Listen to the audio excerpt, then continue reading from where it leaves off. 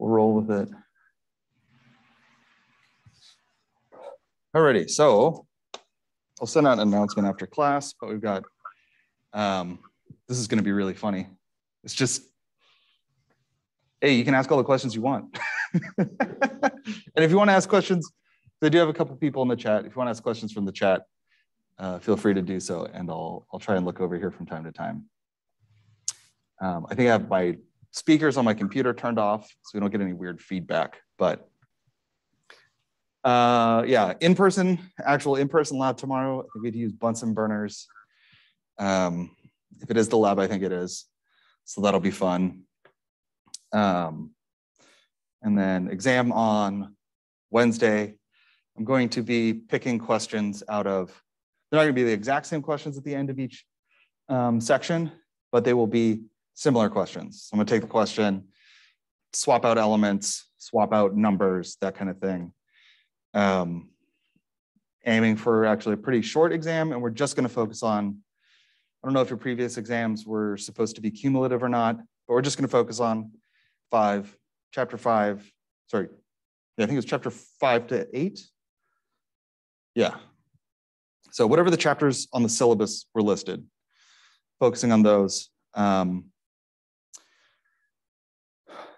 Mostly multiple choice, but there will be things like electron configurations. I sent out that list of things. Like electron configurations, it's really hard to do a multiple choice question. So I'll have you do probably a couple of those for different elements. Write out the full electron configurations as well as using shortcuts, right? Because you can use the noble gases as shortcuts. Another challenger approaches. So yeah, I'm trying to think what else can be on there. Balancing chemical reactions. So yeah, there will be some stuff like that. Look at that announcement that I sent out mostly. Okay, so going into what we're talking about today. Last week we talked about these geometries, talked about Lewis dot structures. And one of the most important things about these Lewis dot structures and these geometries is that they, 5 to 9, chapters 5 to 9. Yeah, then it'll be 5 to 9. The geometries help us predict bond polarity. So if we're looking at, I didn't realize this was going to be on. So if we're looking at any different molecule, they have this property called polarity. You've probably heard of polarity talked about in terms of like positive or negative terminals on a battery, maybe even in reference to magnets. But polarity is what dictates this attraction between molecules. And a lot of what that comes out of is this attractive force that an atom of an element has for shared electrons in a molecule or polyatomic ion is known as its electronegativity. So depending on the electronegativity of a particular atom, and then the atoms that it's bonded to, that will determine polarity. So for something like hydrochloric acid, this is a polar covalent bond. So hydrogen, as we'll see in a little bit, has a really low electronegativity. So the higher the electronegativity, the more affinity that atom has for electrons. Hydrogen, not a super high affinity for electrons. Chlorine, on the other hand, does have a very high affinity for electrons. So this cloud that looks like one of those rocket pops is actually the density of electrons around these two atoms.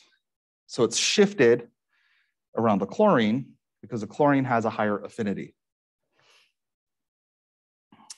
So chlorine in HCl has the higher electronegativity, and then most of the electrons are then found around this chlorine.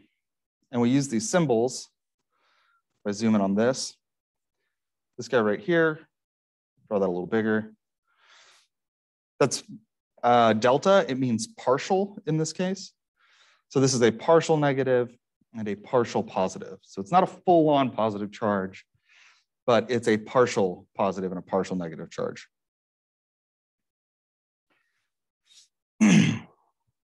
So this molecule is neutral overall.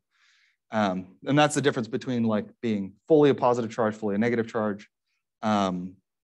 This molecule is neutral overall. So it's only got this partial charge. So we can follow this trend on the periodic table for electronegativity. So here, these numbers indicating their relative electronegativity, with fluorine being the highest. So the highest affinity for electrons of any atom. These transition metals in here get a little bit weird. That has to do with, I don't think we talked about it in this class, in copper and manganese, I think it is. No, chromium. Yeah, copper and chromium have higher electronegativity, higher affinity for electrons than their surrounding elements because of the way d orbitals work. You don't need to worry about that too much. The trend that you need to remember, and we're kind of, I'm gonna mark these out in red, because we're kind of excluding transition metals when we talk about this, because most of what we're concerned about are the S block and the P block. We're actually also not talking about, these are the lanthanide and the actinides. So that's the F block. But in general, when you look at the periodic table, electronegativity increases as we move right across the periodic table and as we move up.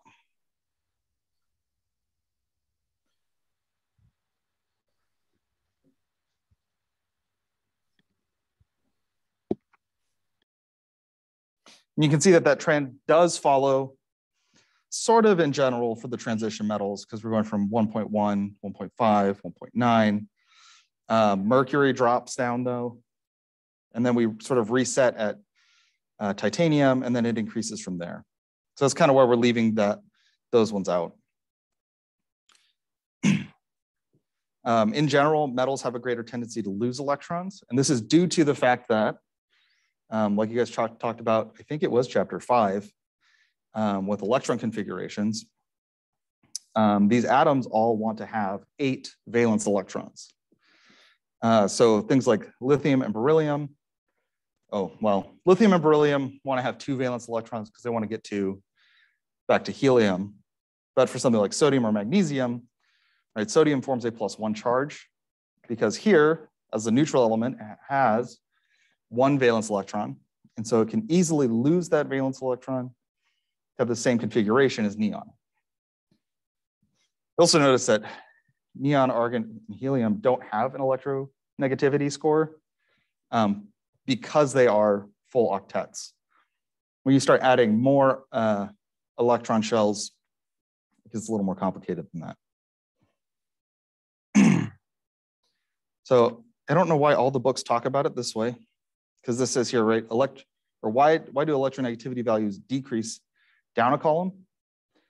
I always like to talk about things going in the same direction. So that's why I've written it here as electronegativity increases up a column. It's just the opposite of going down the column. Part of why they increase as you go up a column or decrease as you go down a column is because of the size of the atom. So as we move down a column, we add more and more shells, which pushes our electrons farther and farther away from the nucleus, which is the source of our positive charge. So as you get farther away from that nucleus, there's less affinity, there's less attraction between that nucleus and the electrons because there's greater distance. So I think astenine has a 2.2, but fluorine, being a really small atom and having only 2 electron shells, principal quantum shells, has the 4.0. And then electronegativity values increase from left to right because as we go from left to right, we're getting closer and closer to that full octet.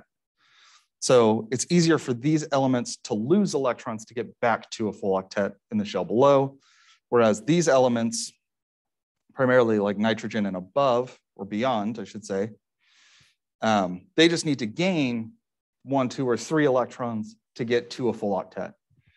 So really their electronegativity is based on how close they are to getting that octet.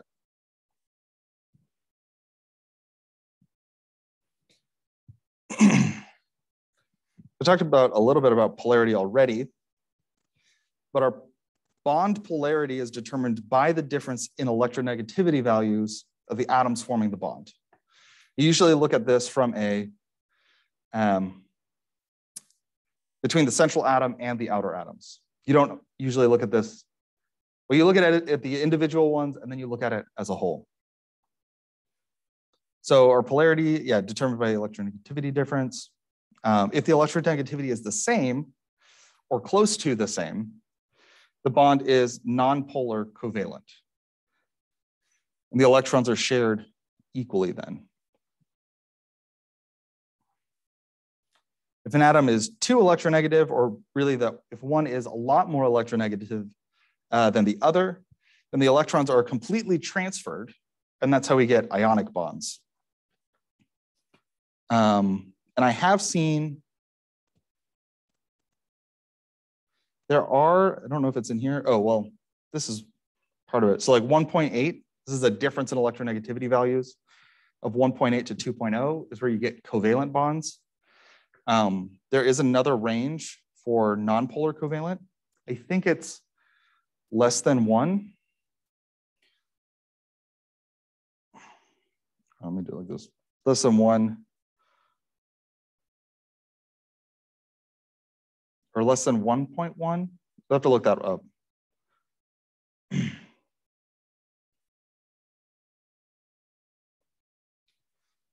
And then the range in between is where we get polar covalent bonds.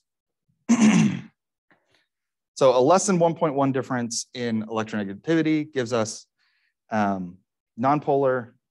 1.8 to 2.0 is ionic. And then the in-between is polar covalent. And those are really rules of thumb. Good ones definitely to follow for this class. So we talked about when we get a difference in polarity, we call that a dipole moment or a dipole. There's a molecule that is electrically asymmetrical, causing it to be oppositely charged at 2 points. When you think about poles of a magnet. So for these, this is part of how we draw this. So normally, right, we would draw the bond between hydrogen and chlorine as just a line. But we can use this symbol by changing this end to a plus. And then really we're leaving the other end as a negative, but putting an arrow on there to show that that's where the electrons are mostly at. So if our electrons are blue, we have sort of most of them over here. Same for bromine, same for chlorine, and chlorine and iodine? I think this is supposed to be a hydrogen.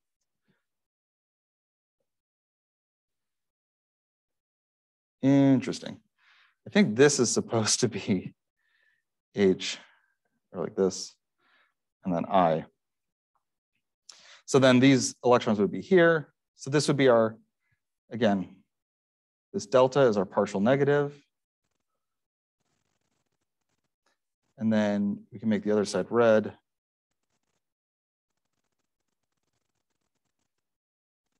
I guess it's going to get a little confusing maybe, right? Partial positive, partial positive, partial positive. So if we look at these other examples that were given, and actually, let's do this. So hydrogen, we'll go back to this other table. Hydrogen has an electronegativity of 2.1. And then chlorine is 3.0. So if hydrogen is 2.1 and then chlorine is 3.0, then our difference in electronegativity is going to be 0.9. So that actually puts us a little more towards a covalent bond. It's not a superpolar bond. And actually hydrogen and bromine is going to be even less so because we're going to get 2.1 and 2.8. So again, 2.1, and then this is going to be 2.1, right, for the hydrogen. This was 2.8. So our difference here is 0.7. So maybe that covalent bond threshold was lower than I thought it was. Again, the number is probably in the book. I didn't look it up before coming in. So if we go even to iodine, it's 2.1, 2.5. Our difference is just 0.5. So there's still a difference in electronegativity, but as we get to these larger and larger halides, that difference gets smaller. So if we're to look at these other atoms that we're given, or other molecules, we have iodine and iodine, and we have that right here is 2.5. So the difference between 2.5 and 2.5 is 0. So this would be a covalent bond. And there would be no dipole. We did HBr. So HBr has a small dipole, or a smallish dipole. And then we do sodium chloride. Go back to our table. We'll find sodium is all the way on the left with 0.9. Chlorine is 3.0. So we use 0.9, 3.0. So our difference here is 2.1, right? So really, really strong dipole. Actually so strong that it puts us above, I think the threshold for an ionic was 1.8 to 2. So we're above that. That means that this is an ionic bond, and we're actually getting a complete transfer of electrons from the sodium to the chlorine.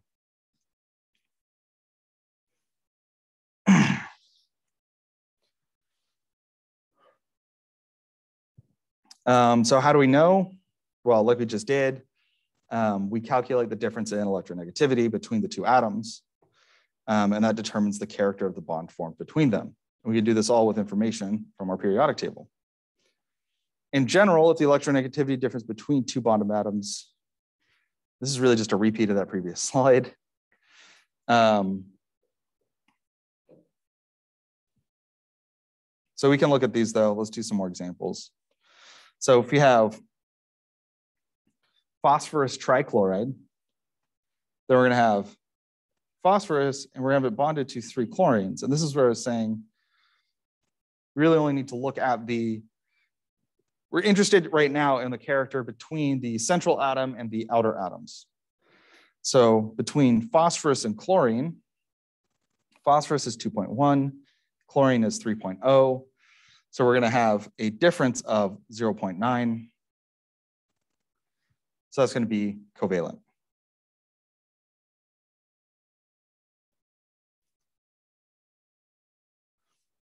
Or maybe polar covalent. It's kind of in the middle. Magnesium and chlorine. We're going to have 3.0 and 1.2. So our difference is going to be 1.8.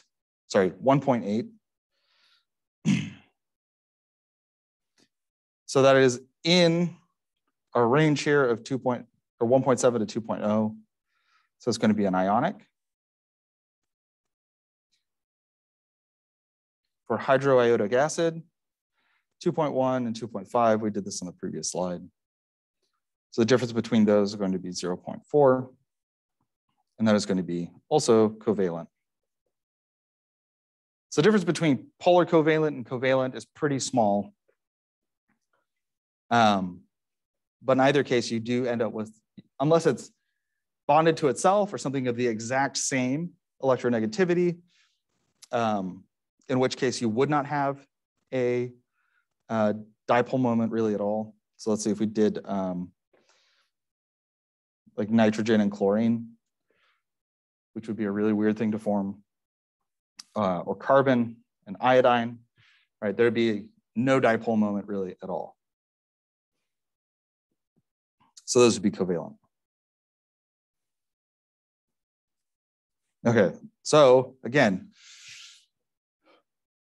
we're kind of building all of these things on top of each other. So we looked at Lewis structures, because Lewis structures, the number of electron groups, the number of bonding groups, the number of lone pairs helps us determine the shape that that molecule makes in 3D space. And then we can look at our polarity between our central atom and our outer atoms. That tells us if those bonds have dipole moments.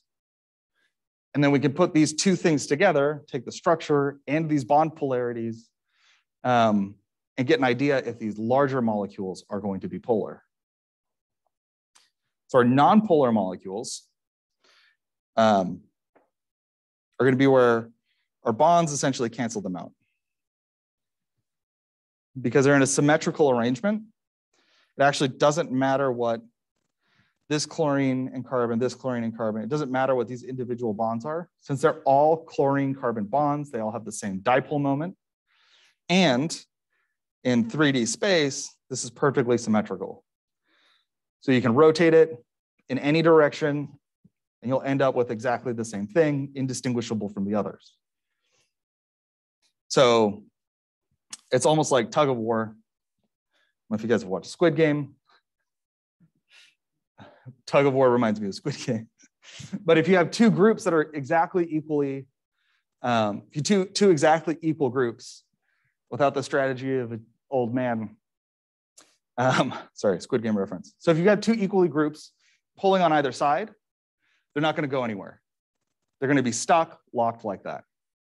Now imagine if instead of just two groups, so here we've got two groups, so like the CO2 would be our two groups, right? One group's pulling this way, one group's pulling this way. Exactly the same, completely balanced.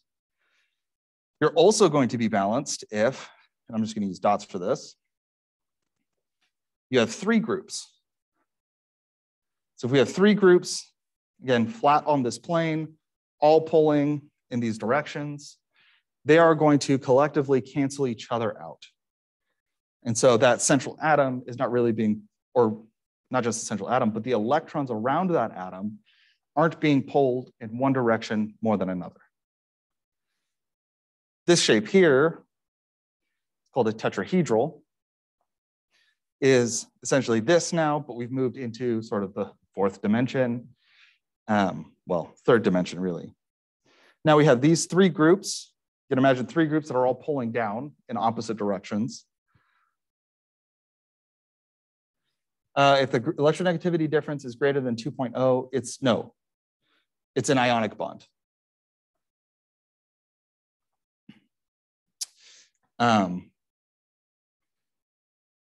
Sorry. So imagine this is like, let's see, how do I want to draw this? I don't know if I can draw it better than it is here. Imagine that here, there's like a helicopter or something. Those are the helicopter blades, right? So we've got a helicopter here pulling up, but then we've got three peak groups, or let's not even say groups of people. We've got like three trucks pulling on all three directions here with an equal force to that helicopter. So if all four groups are pulling with the equal amount of force, those electrons are going to be pulled equally in all those directions. So anytime that we have something that's symmetrical, it's going to be nonpolar. As long as all the bonds are the same, it's nonpolar.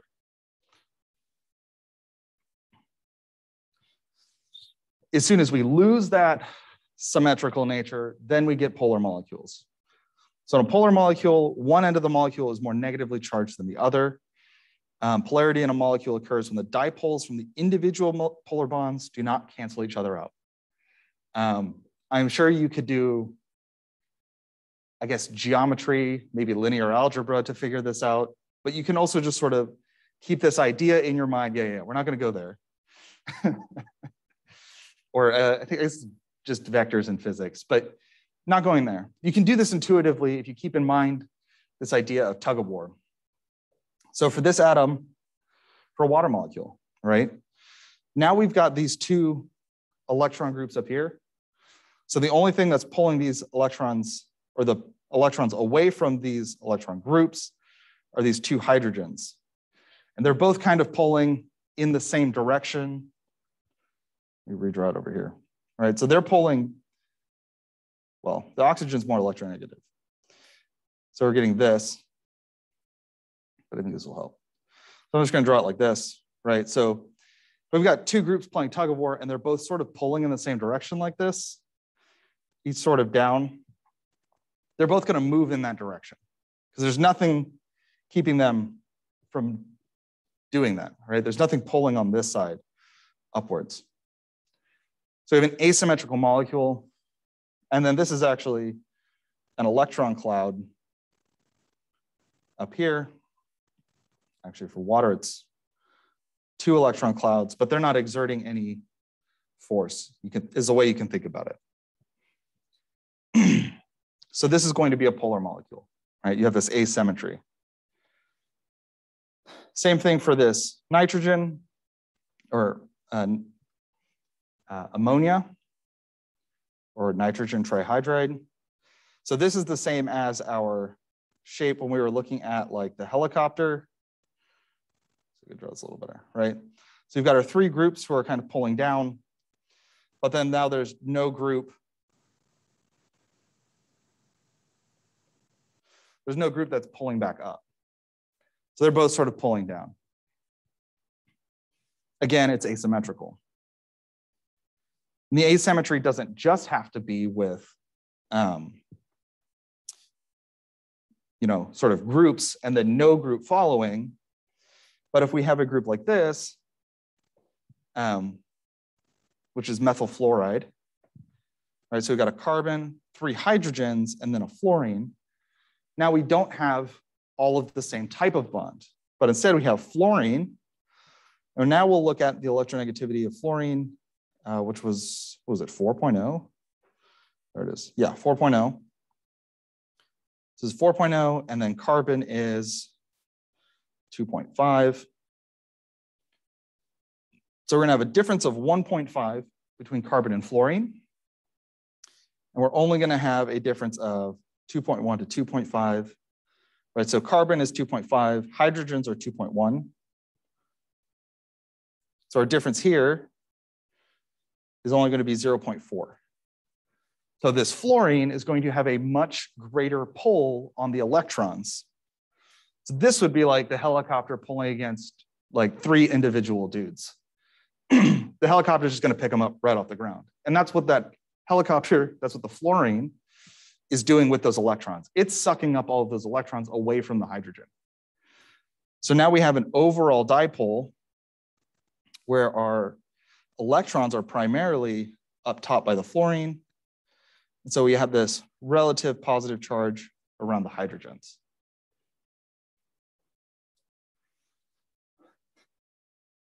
And then this is the case too over here. So if these are our hydrogens on the end for water, then we're going to have relative positive charge on this side. And those electron clouds are going to be the negative charge. And the same thing too with hydrochloric acid, right? We only have 2 atoms. We talked about those. Those polar covalent bonds. There's nothing to cancel them out. Let's do this example problem here too. Right, so determine whether a molecule of oxygen difluoride is polar or nonpolar. So the first thing that we need to do is determine what shape does this molecule have. And we do that using the periodic table to figure out how many valence electrons each of these have. Then we do its Lewis dot structure. So let's start with the number of electrons. So we have oxygen, we have fluorine. Oxygen is in group 6A on the periodic table. So it has 6 valence electrons. Fluorine is in group 7A, so it has 7 valence electrons. And then we have 2 fluorine atoms, so we're going to multiply fluorine by 2. So we'll get 14 plus 12, sorry, not 12, 14 plus 6. So we'll get 20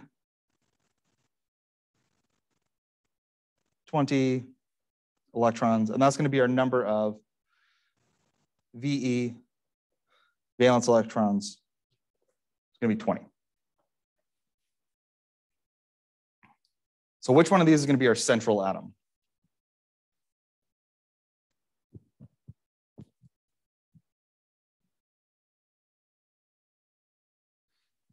No takers? Aha, from the chat, oxygen. Yeah, so whenever we have an individual atom, if it's not otherwise stated, the individual atom is going to be the central. So oxygen is our central atom. And then at minimum, we need to have 2 bonds, right? We need to have 1 for each fluorine. Okay, so those 2 bonds though, each of those needs 2 electrons. So our number of bonding electrons is going to be 4. And then our remaining electrons, the number of electrons we now have to distribute around our atoms is going to be 20 minus 4 for 16 electrons. So we'll start by distributing those electrons to our central atom first. So 1, 2, 3, 4. And then we'll go in pairs for the other atoms back and forth. So that's 2, 4, 6, 8, 10, 12, 14, 16. So conveniently, we didn't need to make any double bonds. And now you'll have to consult that table until you get this sorted out in your head, how this works. You'll have to consider your table for what our molecular or electron configuration or geometry is going to be, right? So our geometry actually, if we look at this, we've got, well, for the geometries, we have 4 electron groups. We have 2 bonding groups. We have 2 lone pairs. So bonding groups are anytime we have our central atom bound to an atom. And then lone pairs are going to be any of these lone pairs of electrons. So they're not bound to anything. And this, oh, four electron groups. So yeah, the question was, what makes 4 electron groups? So bonding groups are electron groups and lone pairs are electron groups. So really our total 4 electron groups is the sum. Yeah. So really you count the number of bonds and lone pairs around your central atom. Yeah. Sorry, yeah, this is all in relation to the central atom. Because that's where we're going to determine our geometry around. So conveniently on this page, we actually have water. And if we look at this water molecule, notice that it also has 1, 2, 3, 4 electron groups. 2 of those, we'll do this in the same order, 2 of those are bonded pairs or bonded groups. And 2 of these are lone pairs. So our oxygen difluoride has the same configuration as water, which means it's also going to be bent.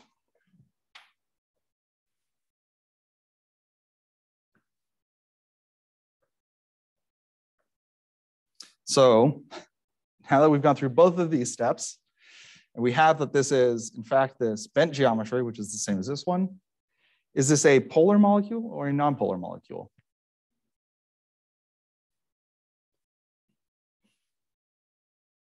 Chat versus the classroom. Who's going to get it first?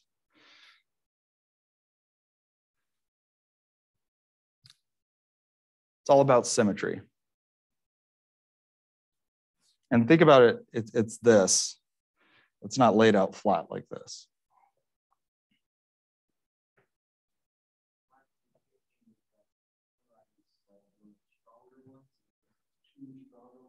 Uh-huh.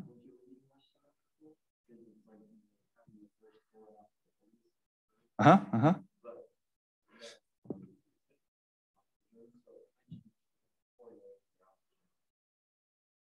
Yeah, so, okay, I like where your thinking's at. We've got an answer from the chat. So this is like this one where we've got these 2 things up on top, and then our fluorines are on the bottom. So the fluorines are actually pulling both in the same direction. You're right, they are like the strongest most electronegative. But these are both pulling in the same direction downward away from the lone pairs. So we don't have symmetry here. So it's draw this better. I keep forgetting to bring the models for these. So let's see if we can do this a little bit better. So we've got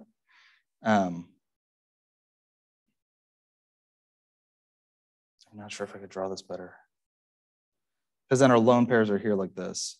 So if I draw the lone pairs in, fluorine, fluorine, you can even make this oxygen. So our fluorines are going to be on the opposite side from our lone pair electrons. So this will be polar. So once you've drawn out this is not what it's going to look like in 3D space, the Lewis dot structure. But the Lewis dot structure lets you determine what it looks like in 3D space based on the number of bonding groups and lone pairs. And actually, think about this for a second. But if you have any lone pairs, it's going to be polar. So any lone pairs, polar. Because if you think about it, if we have even one lone pair, that's what this ammonia is, right? These are all unequally distributed or equally distributed, but all on one side of the molecule. So they're all going to be on this side, and then there's a lone pair here. So that's polar. If we have two lone pairs, then we have this bent shape. That's polar. And if we had three lone pairs, then we have hydrochloric acid, and that's also polar.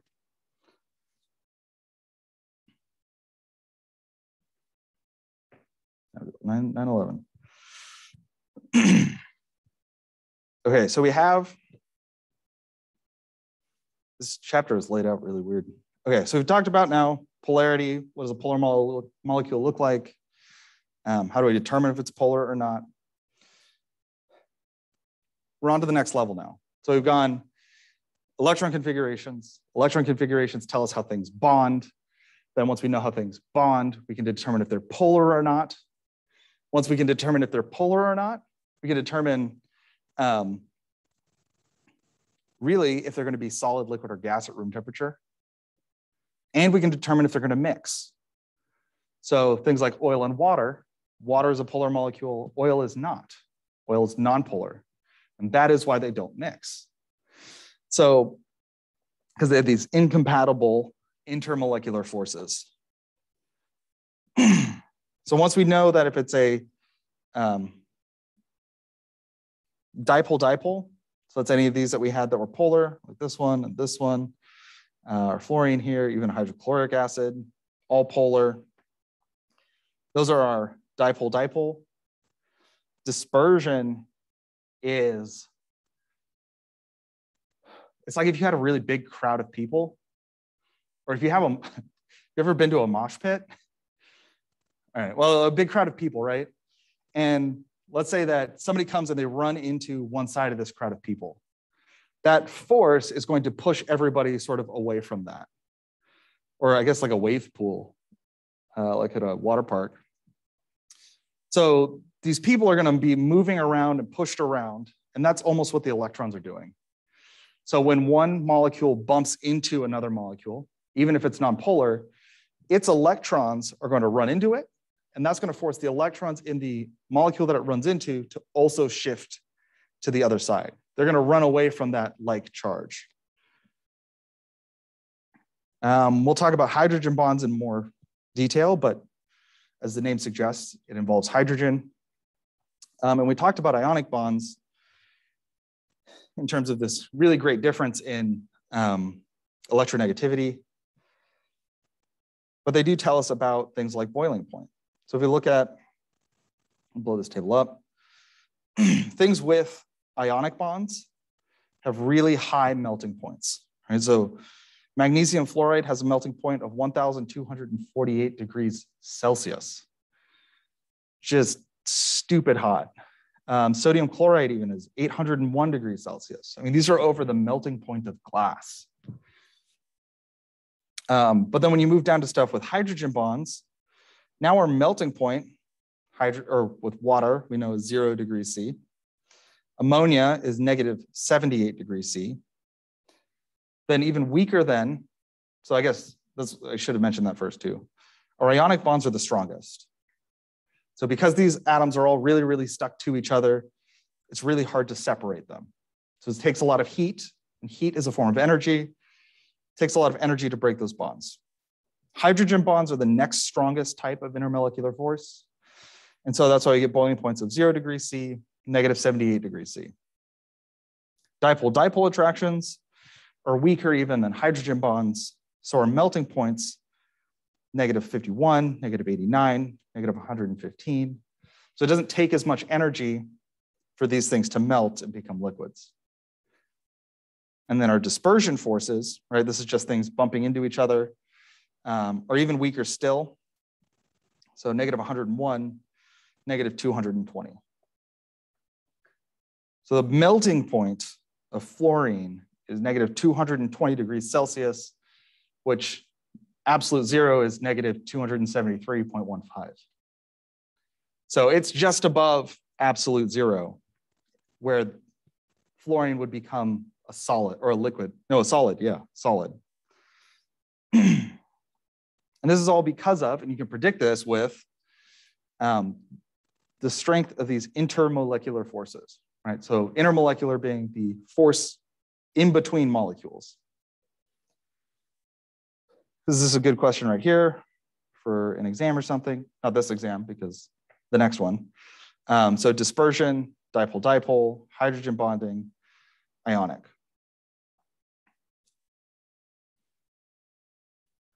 And this predicts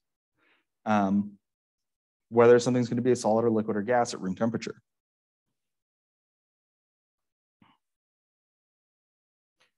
So our dispersion forces, all molecules have dispersion forces, but not all will have the rest of the types of intermolecular forces. And this is caused by fluctuations in electron distribution within molecules or atoms, because all molecules have electrons and electron density around the nuclei. So as they bump together, the electrons of one force the electrons of another to shift over, creating these what are called instantaneous dipole moments. So just for a little bit, those electrons are shifted more to one side, and it's slightly positive on one side, slightly negative on the other. The strength of dispersion forces increases with the size of the molecule. So as the size and mass, similar types of molecular compounds increase,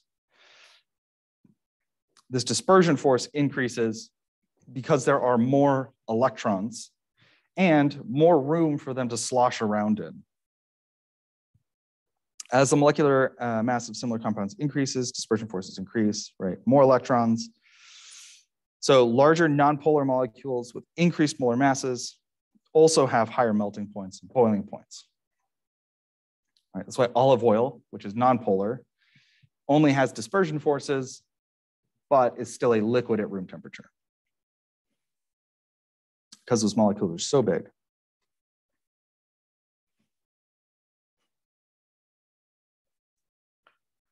So then, do you want more time on that slide? Yeah, that's fine, it's fine. We're getting pretty close to the end. There's just, what, 14 more slides? And then I'll post these slides today. I mean, I'll post the slides with my notes on them today.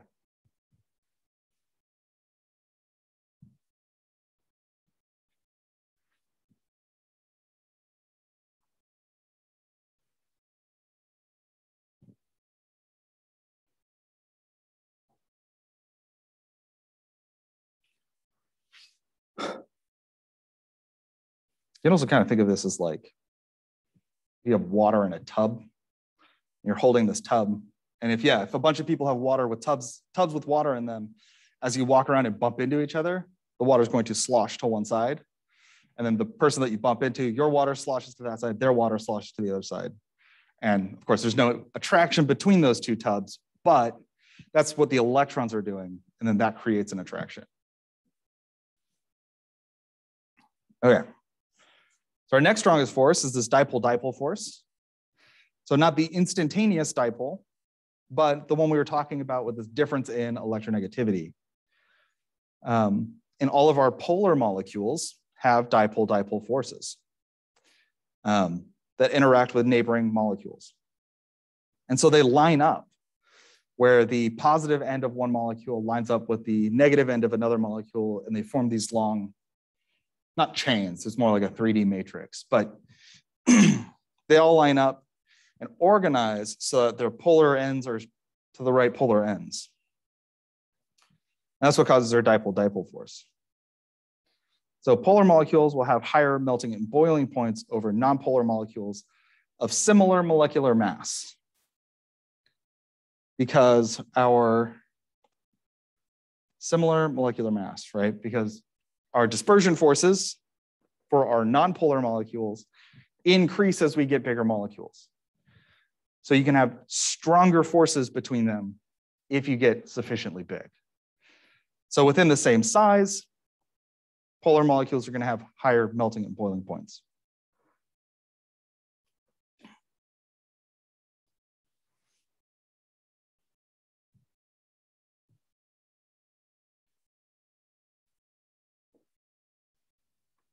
Yeah, so you can see here even the sort of network of forces, right?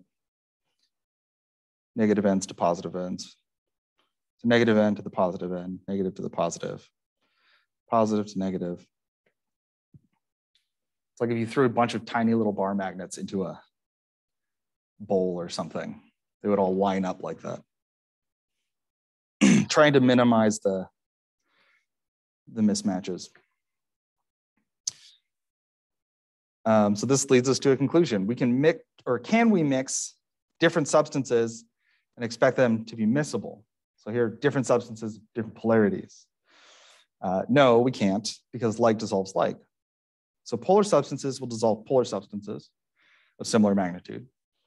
Polar substances won't dissolve nonpolar substances because the intermolecular forces, underneath it says R2, weak to break apart stronger intermolecular forces. And they're also incompatible intermolecular forces.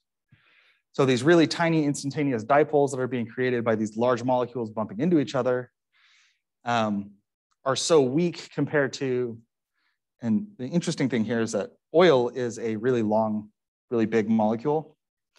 So that's, they're usually, oh, well, I guess you don't know.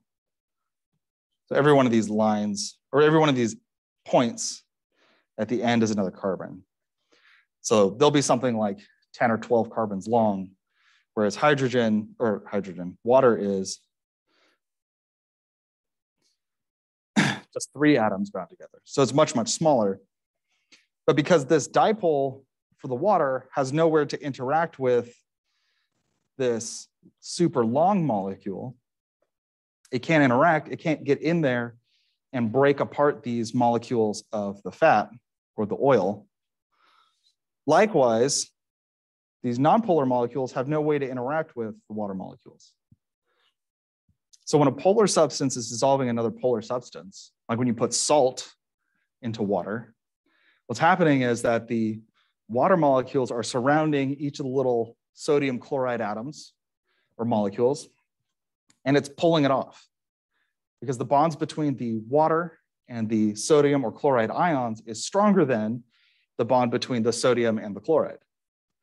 So it's pulling, the water is just going through there, and they're each pulling off all of these little atoms and then surrounding them with water molecules. So they can no longer interact with, so the chloride can't interact with the sodium, and the sodium can't interact with the chloride.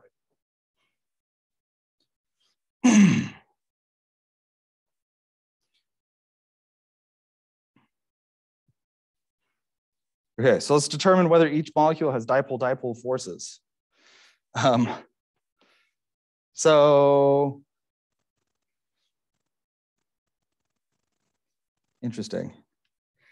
Because for each of these, my recommendation to you would be to draw out the Lewis structure, use the Lewis structure to figure out, so on and so forth. So we'll cheat a little bit here, and I'll just give them to you. If you want to, this is a great way to practice these things, right? Just come back and go through these. So this is carbon dioxide. So is carbon dioxide symmetrical? I guess I'll give this hint too. It's linear.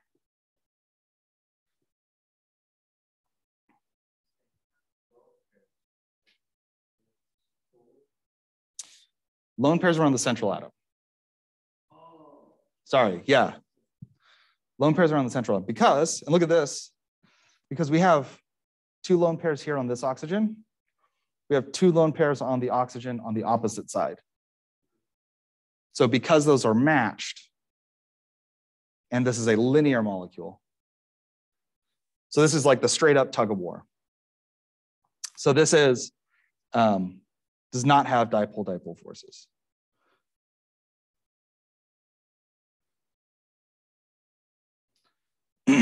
If we look at this one, was it dichloromethane? So we have carbon. I'll try and draw this out. So the wedge is coming out of the page. The dash is going into the page. Chlorine, chlorine, hydrogen. So it's making this, oh, wait, I have another tripod too. So this is the tripod shape, right? So we've got chlorine, chlorine, hydrogen, hydrogen. Assume they're all the same size, right? So our chlorines here, and this is the kind of molecule where you need to look at the individual dipoles.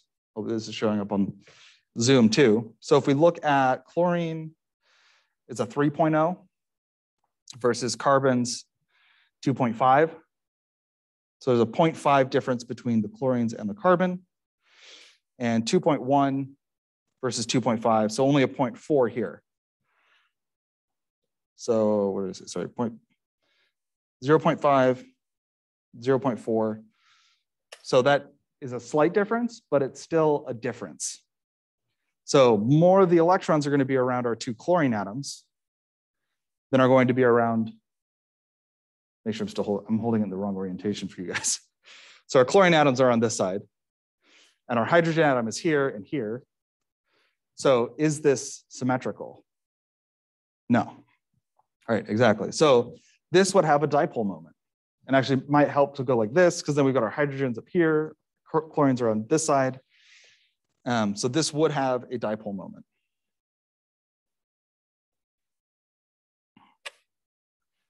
Now for CH4, this is the same basic structure,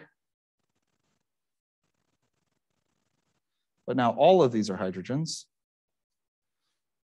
So if every single one of these guys is hydrogens, is it symmetrical? It's symmetrical, and because it's symmetrical, does it have a dipole moment? No. So no dipole.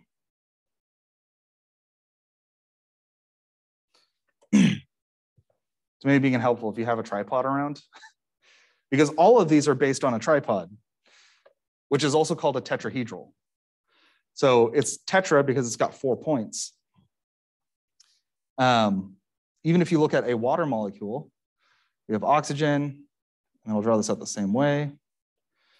So we got one there, one here, one here, and one here.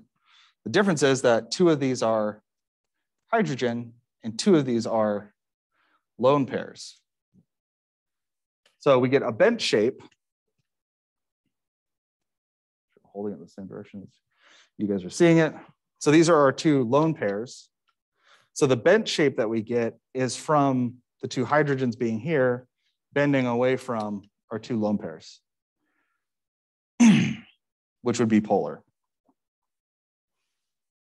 Okay. Hydrogen bonding. Now we've moved, our dispersion forces are our weakest for molecules of the same size. Hydrogen bonding is next strong, or sorry, dipole-dipole is next strongest. And now hydrogen bonding is stronger still. And hydrogen bonding requires a particular configuration. So polar molecules containing hydrogen atoms, this is the particular configuration I was talking about, bonded directly to fluorine, oxygen, or nitrogen, all undergo hydrogen bonding. And hydrogen bonds are super dipole bonds, or super dipole-dipole forces. And this is because we have hydrogen, which has a really weak electronegativity, bonded to these elements with really, really high electronegativities. So what you get is we have this hydrogen formally bonded to this oxygen, but most of these electrons from the hydrogen have been sucked up by the oxygen. And so it can form almost another bond to fluorine. So you get like this pseudo bond between hydrogen and fluorine in this case, or hydrogen and oxygen, or hydrogen and nitrogen. So this dipole, these partial charges are stronger for these hydrogen bonds than they are for other bonds. So you just have to remember that that happens between hydrogen, when hydrogen is bonded to nitrogen, fluorine, and oxygen.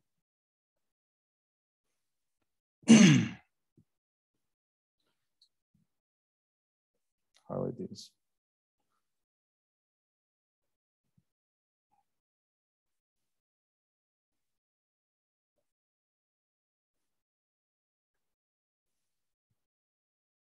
Yeah, hydrogen bonding, fairly simple.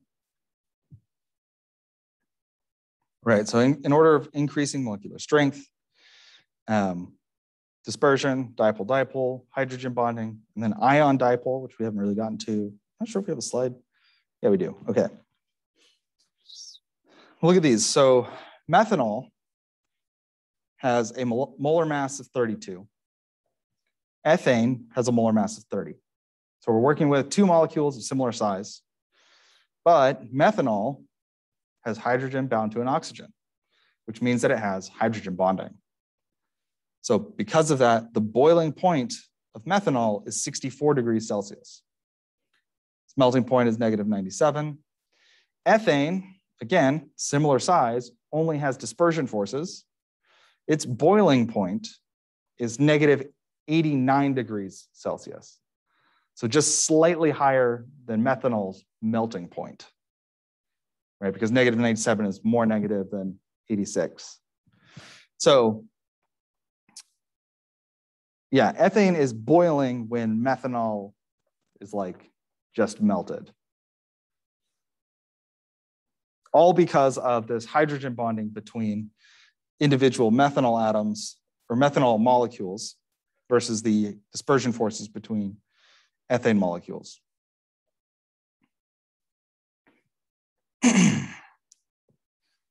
So again, we're going to talk about questions that would be on exams. I might give you a chart like this, and I won't say predict the exact boiling point, but I'll say which one has the higher boiling point. And then you'll have to look at these and say, oh, well, this one has hydrogen bonding, this only has dispersion, or maybe dipole-dipole. So you can compare dispersion to dipole-dipole. That would have, as long as they're the same molecular mass, dipole-dipole would also have really somewhere in between these two in terms of melting and boiling points.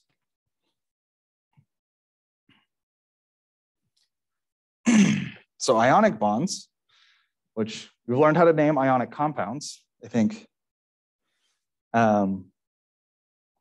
is where we have something with a really low electronegativity bound to something with a really high electronegativity, so the electrons completely change hands. So this electron from the sodium is transferred to the chlorine. What does it say? Ionic bonds are the strongest of the attractive forces found in compounds. So most ionic compounds are solids at room temperature. The ionic compound of sodium chloride melts at 801 degrees Celsius. So large amounts of energy are needed to overcome that force to turn it into a liquid, to allow them to move freely around each other. And this, so I said earlier that like the bonds between the water and the individual ions are stronger, and it's like the collective force of the ions of water that pulls these apart. I don't like this slide. says one of these compounds is a liquid at room temperature, which one and why? This is formaldehyde, which is a liquid at room temperature. So this is not a liquid at room temperature. And then this is hydrogen peroxide, which is a liquid at room temperature. So at least I'm pretty sure formaldehyde is a liquid at room temperature. Anyways, the point is these all have similar molecular masses. So they're molecules of similar size. Instead of doing which is the liquid at room temperature, let's just talk about which one has the strongest intermolecular force. Yeah, so which one has the strongest intermolecular force? Is it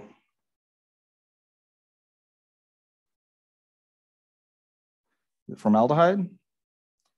Is it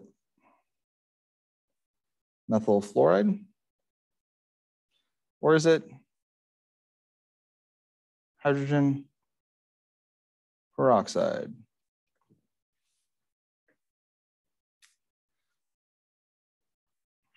Keep in mind dispersion, dipole-dipole, hydrogen bonding, ion dipole. So let's talk about it like this then. What's the primary intermolecular force here for formaldehyde? So formaldehyde is going to be, well, this is where actually the tripod kind of breaks down, because this is going to be a flat molecule because we only have 3 electron groups. So it is going to be flat like this with the hydrogens and the oxygen with the double bond evenly spaced. So, well, I guess first question, is it symmetrical? It's flat, so they're evenly spaced, so symmetrical in that sense, but we have 2 different types of bonds, right? We have a carbon-hydrogen bond, or 2 carbon-hydrogen bonds, and 1 carbon-oxygen bond. So for that reason, it's not symmetrical. So, yeah, dipole-dipole. Because we have this oxygen, which is going to have a relative negative charge, or to use this terminology, negative. And then our hydrogens are going to have the positive. What about methyl fluoride? Now this one, we have 4 electron groups. So 4 electron groups is going to be the tripod. So is methyl fluoride symmetrical?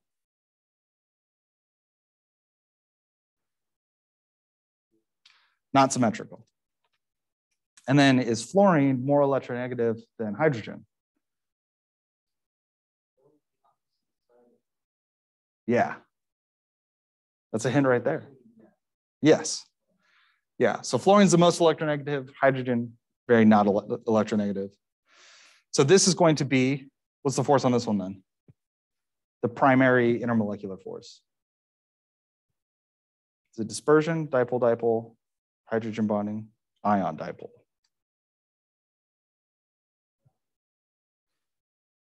No. So carbon and fluorine, I think carbon was what, 2.1? Fluorine's 4. I mean, it's pretty high.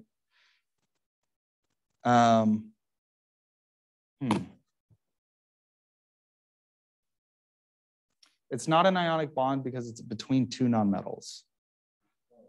So I see what you're thinking though, because the ionic, the difference is high enough that it could be considered an ionic bond. So I'm just trying to think about how I, like the reason that it's not, mostly just because it's 2 nonmetals. Ionic bonds only form between metals and nonmetals,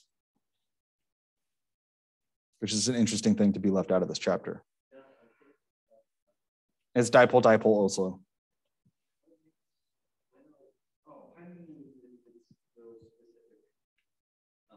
Hydrogen bonding, yes. So our last one, hydrogen peroxide, is hydrogen bonding. Yeah. So the reason that we don't get hydrogen bonding with carbon tetrafluoride is because we don't have a hydrogen bound to fluorine. So these hydrogens are bound to carbon.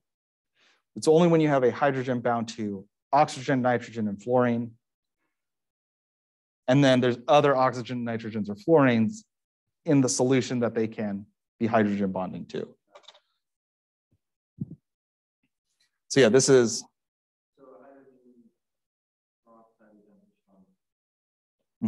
So hydrogen peroxide is the strongest. That one's definitely a liquid at room temperature. I'm still pretty sure formaldehyde is. All right, cool. 40. All right, let's try and get through these pretty quick. So changes of state are also related to these intermolecular forces like we've already talked about. The stronger the intermolecular forces are, the more likely it's going to be a solid at room temperature. And then as those forces weaken, you need more and more energy to break them. So the relationship then between our solid, liquid, and gas and our intermolecular forces is the amount of energy it takes to break or weaken those bonds. Because in a gas, let me make sure I'm not getting too far ahead of these. In a gas, we have these molecules or atoms that are completely separated from each other. There's no intermolecular forces involved.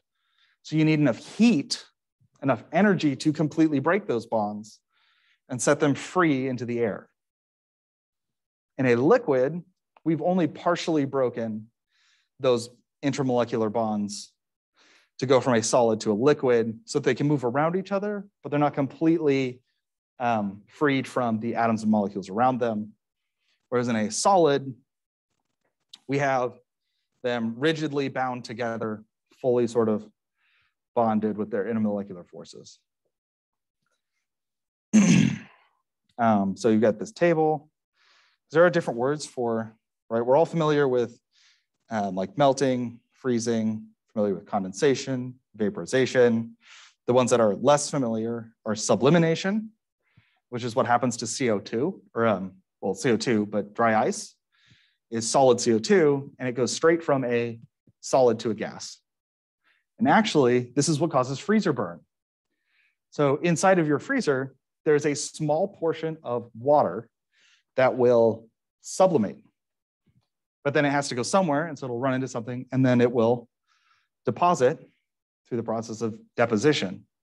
So this is also why if you don't defrost your freezer every once in a while, you get that ice built up in the back, usually on the cooling coils. That's this sublimation and deposition of water. It happens much slower than CO2, but it does happen. So tables are always a great indication that there could be a question on an exam because they highlight the differences between things. So for our gases, right, we know they have low density. In fact, their density is so low, we often think of them as having no mass at all. Liquids have relatively high density as well as solids. Gases have indefinite shapes, right? This is why if somebody's cooking in the kitchen, especially if they're doing something with garlic, you can smell it everywhere else in the house, and it's wonderful as long as you like garlic. Liquids have an indefinite shape, but they have a definite volume. So they will only take the shape of their container as far as their volume will allow. So they won't leave that set volume. Whereas our solids, right, definite shape, definite volume. They're not just flying away unless you're on the space station. And that's for different reasons. And then our strength of intermolecular forces, right?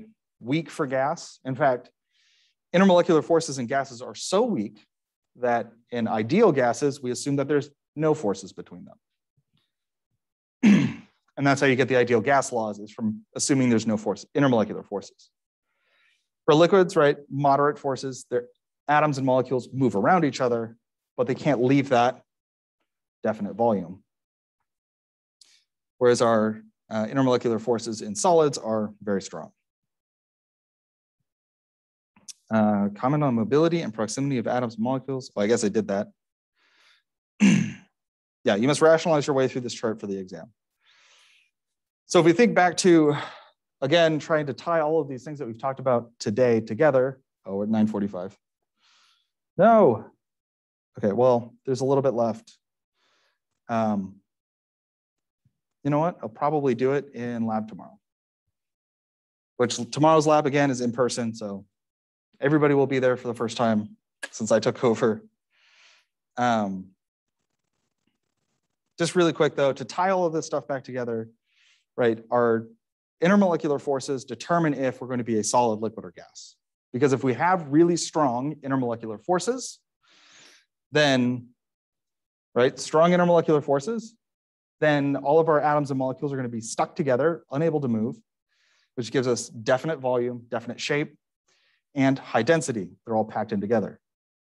If we have moderate intermolecular forces, then we have a definite volume. They're not able to completely escape from each other, but they have an indefinite shape because they can move around, right? Like having a bag full of marbles. And then their density is high because they have similar proximity to each other as solids, right up against each other all the time. Whereas if we have weak intermolecular forces, that allows the atoms and molecules to fly away from each other. So that's why they have indefinite shapes as a gas and indefinite volume. They can fly away from each other because there's almost no forces between them. Indefinite shape, again, no forces. They go wherever they want and they'll fill up spaces. And then a low density, which you could probably fill in the blank there.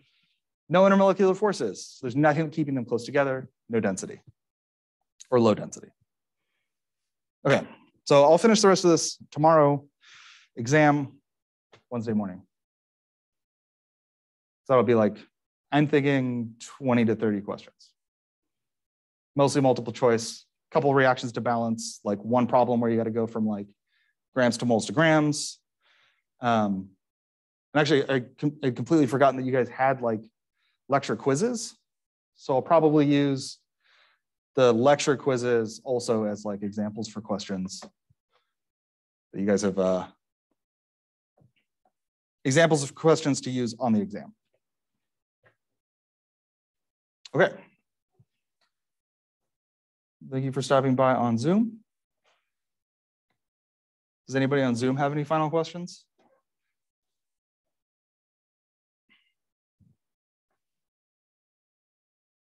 Nope. All right. See you all in lab.